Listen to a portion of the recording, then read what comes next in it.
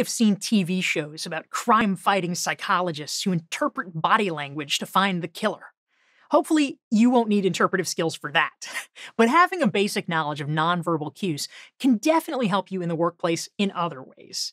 Does your boss actually like your idea, or is she just giving it lip service? Does your new acquaintance at the networking reception want to keep talking with you, or split? Are you right in suspecting that your colleague may not be so much of a friend as a frenemy? Nonverbal cues don't reveal everything, of course, and there can be misfires or conflicting information. Maybe you think someone is wrinkling their nose at you in disgust, and they're actually just in the middle of allergy season. But as long as you can take these cues as hints or pieces of information, they can form useful nuggets of data you can compare against other sources, and combined, they can paint a far more reliable picture. Here are a few things to keep in mind. First, take a look at whether their body language is open versus closed. If they're closed off, they may have their arms crossed, or they're otherwise protecting their body. If they're open, their arms are free and their torso is exposed, which is a sign of comfort and trust, just like it is for dogs or cats that let you rub their bellies. Now, a closed body posture could mean a number of things. Number one, most innocuously, it could mean they're cold. So if the heat's broken in your office, don't worry if your colleagues start doing this. But it could also mean they're feeling nervousness or hostility towards you in some way.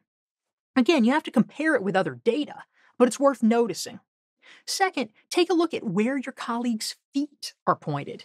This is a subtle tell, but really useful in situations like parties or networking events. People's feet will point in the direction they want to be headed. So even if their upper body is pointed toward you, if their feet are headed out the door, they're not far behind. That's where their body is telling them they should go. So try to take note and respectfully wind down the conversation. Even if they're not consciously aware they want to be out of there, their subconscious will be grateful to you for not detaining them.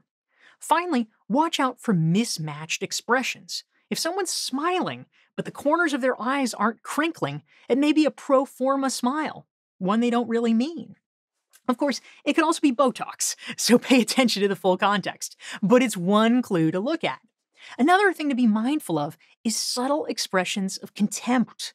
We all know what this looks like if you've ever been or been in possession of a teenager. Rolled eyes, smirking, or the like. Adults generally aren't so obvious about it, but if you see quick flashes of those behaviors, that's what psychologists call leakage, because people are generally trying to contain it, but it leaks out. Put on your observer hat, and if you notice something, even a quick moment, it could be extremely informative. Nonverbal cues are subtle but powerful. Learning to recognize and master them can help you understand far better where you really stand with your colleagues and clients.